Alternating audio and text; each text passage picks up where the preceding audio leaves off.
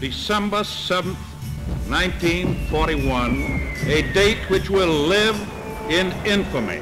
The American people will fight with a relentless fury, which will drive the ancient Teutonic gods back cowering into their cave. President Roosevelt is dead. The president died of a cerebral hemorrhage. So help you God. So help me God. We often ask ourselves on what could have been. On April 12, 1945, President Franklin Delano Roosevelt passed away due to a cerebral hemorrhage. His death came during a crucial point during the Second World War, with many key conflicts finally coming to a head. Taking his place as Commander-in-Chief was Harry Truman, the then Vice President. The Missouri native had only been VP for 3 months, and hadn't been briefed on the atomic bomb. Many critics argued that he should have never become president, solely because there was fundamentally a better person for the job. You may now know Harry Truman as the man who guided the end of World War II, but few people tell the tale of his predecessor. The man who was destined to become president but lost his chances due to a coup from within his own party. Seemingly forgotten by time, this is the story of Henry Wallace, a champion of the working man and the 33rd Vice President of the United States. Let me assert my firm belief that the only thing we have to fear is fear itself. FDR is the only president to have 3 terms and would have served a 4th had it not been for his declining health. During his first term, his VP was John Nance Garner, who described the position as not worth a bucket of warm piss. In fact, he dubbed it the worst damn fool mistake he'd ever made. Harsh words, I know, but it was true. The Constitution only mandated 2 duties for the Vice President. One was being able to break a Senate vote by being the tiebreaker, and the second was to confirm the winner of a presidential election by counting the electoral votes. Not only that, but the Vice Presidency was seen as relatively unimportant, and wasn't even a mandatory position in the executive branch until 1967. One of the things you got to address, what do you gotta fix? So why would someone want to become Vice President? Well, for one, it can be used as a springboard during the election, but also, if the President is ever removed from office, they get a promotion.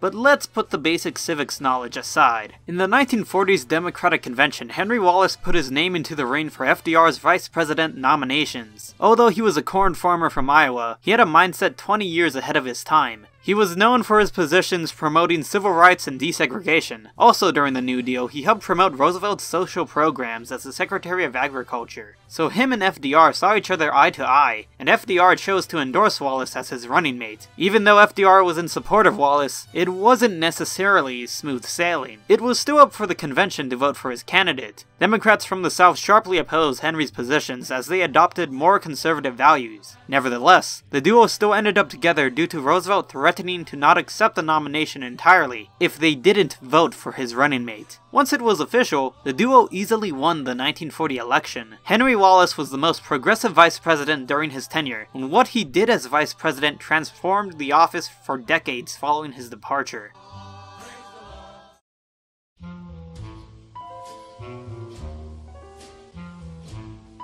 When the United States entered World War II, Wallace was directed by the president to convince various countries in Latin America to declare war on Germany. In a short time period, he managed to convince 12 countries to join the war effort against the Nazis due to his sheer charisma and personality that he managed to display while he visited the areas. I mean, this man was simply charming. Just look at his slick hair, arguably the most handsome VP we've ever had, but that's besides the point. On May 8th, 1942, Wallace used his position as vice president to deliver one of the most underappreciated speeches in American history. It was about the potential aftermath of World War II, and what the status quo would be. He flirted with the idea that imperialism should be abolished, and that the century following the war should be one for the common man, not just America, but all individuals across the planet Earth. Above all, he promoted equality and the rapid advancement of civil rights. In 1944, Henry Wallace toured the east of the Soviet Union, at a time when the United States was allied with them. FDR had made talks with Stalin about how they would dictate post-war Europe, and Stalin reluctantly agreed to Roosevelt's terms. Stalin's mindset was that as long as FDR and Wallace remained the leaders of the United States, then perhaps peace talks would continue to persist and lead to a more open-minded future following the war. However, during the Democratic Convention of 1944, the beginning of the end of those peace talks took place. The conservative Democrats who heavily despised Henry Wallace and his progressive ideals, decided to form a coup within the party to ensure that Wallace would not get renominated, despite Roosevelt's wishes. Wallace came into the convention with a 64% approval of being renominated, while Harry Truman was trapped at a painful 2% on being nominated. So how exactly did Truman manage to grab the nomination as vice president? Well,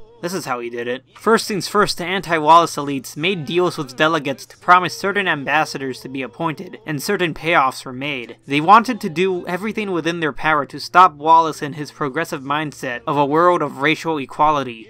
To put it bluntly, human greed and corruption paved the way for Harry Truman to be nominated, and in a way, it also paved the way for Truman to become the 33rd President of the United States, following Roosevelt's death. This position could have been Wallace's, but due to sheer hatred of what he stood for, it wasn't. The establishment had called the shots. Roosevelt felt deep remorse for Wallace, so he appointed him as Secretary of Commerce in March of 1945, as he still wanted him in his White House. In reality, Roosevelt didn't really care about Truman. Truman was really forced upon him by his party. Truman had only met Roosevelt 2 times while as vice president, and once Truman did become president, no one had bothered to tell him before that the United States had developed a top-secret weapon of intense power. When Truman was told about the power of the atomic bomb, he bragged about the weapon repeatedly during the Potsdam Conference in July of 1945. Truman reportedly bossed people around during that meeting, acting high and mighty, turning Stalin and Churchill off by his childish demeanor. For Stalin, his response to this new leadership was unbearable. The peace talks following the war would lead to a Cold War as Stalin grew a larger mistrust towards Truman and the United States. The atomic bomb was eventually used on Japan, and Truman relished in his victory against the Japanese. As for the man who could have been the potential leader of the free world, he was fired by Truman and labeled as a communist due to his ideals. Truman had asked Wallace to be more fierce on attacking Russia, but Wallace opposed the whole idea of escalating tensions with the Soviet Union, and instead promoted for peace. Peace was completely off the table for government officials at the time, so he was shown out the door by Truman. At once one of the most popular men in America, he was lampooned into one of the most hated. He was forgotten by history and had his reputation tarnished due to his belief of a safer world. It's at points like these while I'm studying American history when I wonder what if Wallace managed to snag the nomination of the Democratic Party in 1944? What if he had managed to succeed Roosevelt? How would he have handled the end of World War II? Is it possible that peace talks would have continued to flourish? Would Wallace have led the United States into a different path for the rest of the 20th century, rather than the one filled with nuclear anxiety? Who knows? All I know is that Wallace was cheated out of something he deserved, and that very single thing was a turning point in history that could have advanced politics far into the future at an earlier time. We shall fight for a complete peace as well as a complete victory. The people's revolution is on the march, and the devil and all his angels cannot prevail against it. We who fight in the people's cause will never stop until that cause is won.